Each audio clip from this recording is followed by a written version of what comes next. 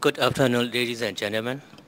So thank you very much for giving me the opportunity to speak at the second Geneva Summit for Human Rights, Terrorism, and Democracy.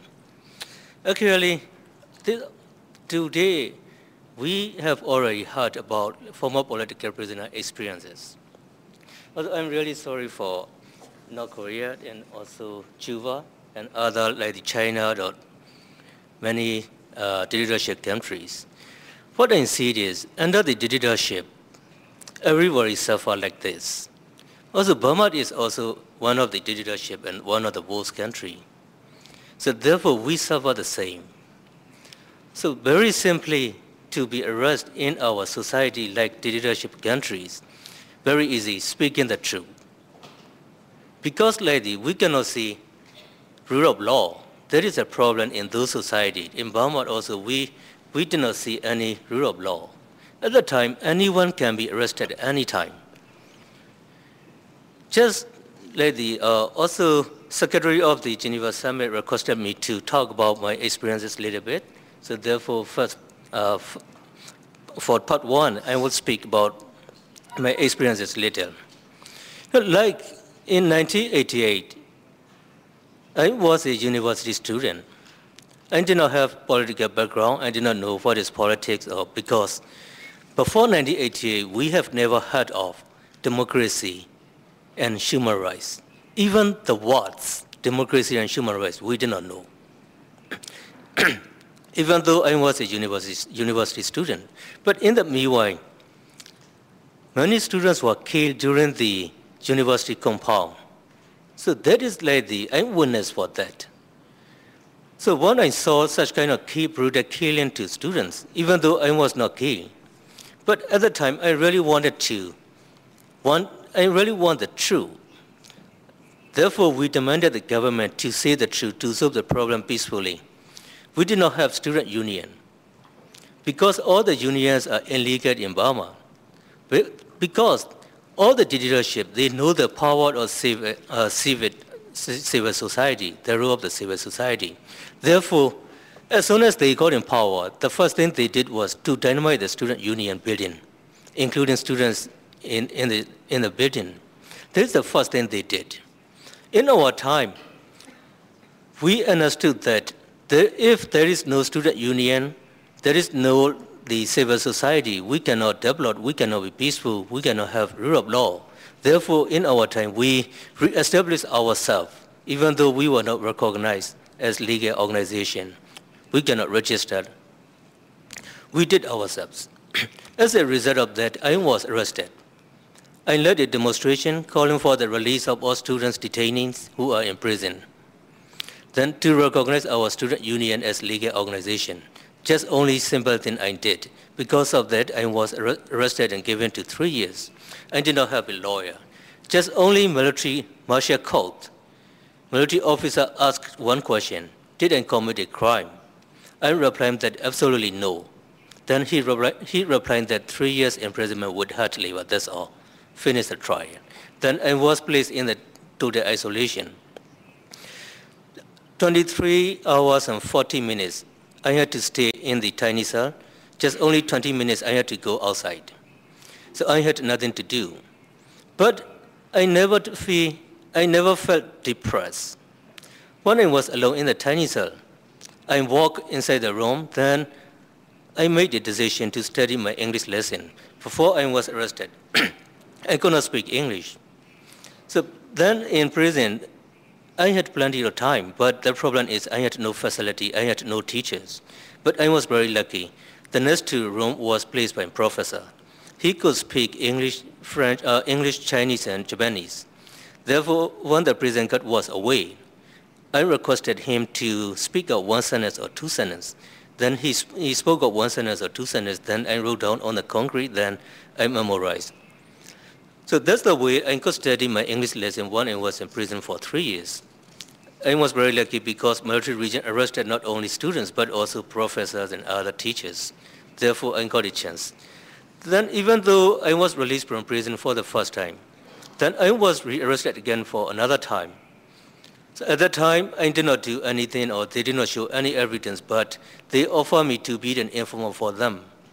At that time, I demanded just only 2 points. One is to release all political prisoners. Second is to enter dialogue with our leader, Aung San Suu Kyi, who is a Nobel Peace Prize winner in 1991, who is there in a house arrest. But at the time, they replied that they cannot agree for my demand. At the time, I had no other ways to say. I replied that no, I cannot join with you because you did not keep promise. Because like after 1988 demonstration, they gave a promise to hold an election. So we participated in the election in 1990. Our leader, so a National League for Democracy party led by Aung San Suu Kyi, her party won landslide victory. When we won, so they did not transfer the power to the winning party. Before the election, they have already gave a promise. After the election, they will transfer the power to the winning party. Since 1992 until now, they did not transfer the power to the winning party. At that time, we tried to, after I was released, we continue demanding to transfer the power to the winning party and then to allow like the freedom. But unfortunately, they did not allow, and I was arrested again because at that time they said 3 years imprisonment is not enough for me. I could not take less than from 3 years imprisonment. Therefore, they provided me another 5 years imprisonment. So that's the way like I was re-arrested again in prison. Even though I was in prison, I did not feel depressed and continued my studying. Even though I was not allowed to read, to write, study. I'm trying to persuade prison guards to smuggle in 1 page of dictionary. Then prison guards finally I could persuade prison guards. He smuggled in 1 page of dictionary. Then I memorized. After that, I ate it. That's the way I ate a lot of dictionary when I was in prison. So that is one thing. That is lucky because they want me to be dull. They don't want me to keep my physical. They want to keep my intellectual thinking. That is the worst kind of psychological torture. What I want to say is, so but I tried my best not to be killed by the military regime and dictatorship. I'm trying to survive. I'm trying to continue my studying. That's the way I am very lucky. But not many other political prisoners are not lucky like me. Many of my friends, they died in prison because of torture, because of starvation, and then some people are suffering from mental illness and mental problems. So because like the prison trying to rob your dignity and prison trying to kill you, at least like your intellectual killing. That is like the prison trying. So, but in our time, like we tried our best. But if we cannot change the political system, we cannot stop such kind of torture, such kind of like the brutal treatment. So that is the problem. So that is like just only we cannot do ourselves. We need like the international community help. So that is really important for the time being. So now, just only like the prison system. Another thing is freedom in Burma. You know, like in Burma, one mobile telephone is nearly $2,000. But you cannot buy it easily if you have many. Even though you have many, you cannot buy easily. That is Burma. Internet is very worse than other countries. So you cannot use like the internet freely, just only you can use intranet, just with sensor. So then like all the internet cafes are watched by the military intelligence or their informers. Therefore, people cannot use internet very freely, cannot visit many websites. So if like the people in Burma, if they visited our website, they will be charged under the Electronic Act and they will be given at least 15 years. So now like there are more than 2,100 political prisoners in Burma. They were transferred to the remote area, very far away from their family. They did not receive proper medical treatment. Therefore, 143 political prisoners dying in prison since 1988 to until now. Now, more than 200 political prisoners are suffering from serious problems, but they did not have like the proper medical treatments. starvation is very common. Also, for the time being, there is no, in some prisons, there is no prison hospitals and then prison doctors, no like the medication. Therefore, prisoners were injected one sharing a needle for many people. That's the way prison contributed HIV and other tuberculosis and malaria, so other diseases. And then like the journalists are enemy of the state. That is like the dictatorship regarded journalists.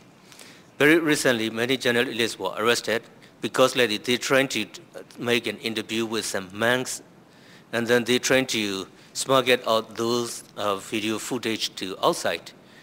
Because of that, like they were given to 26 years. Even like the students were given to 104 years because like they're trying to do the demonstration and then distribute a leaflet. Just the way they did was very simple, just freedom of assembly or freedom of distribution, freedom of opinion. So there is no, like the dictatorship in Burma did not tolerate for that. Also now they are trying to hold an election in 2010. But like we are saying, many leaders are in prison. Without the release of those leaders, that election will not be credible. So we will not regard that election as credible election, or the election will produce positive result. So that election will produce more like the problems in Burma. Now, so therefore we are trying to encourage like the European Union leaders not to recognize upcoming election. So without the release of all political prisoners, and then to review constitution, and then to help not to do the political dialogue between military regime and our leader Aung San Suu Kyi and ethnic minorities. So because of the time limitation, I would like to stop this. Then if you have any question, we can talk later more. So thank you very much for listening.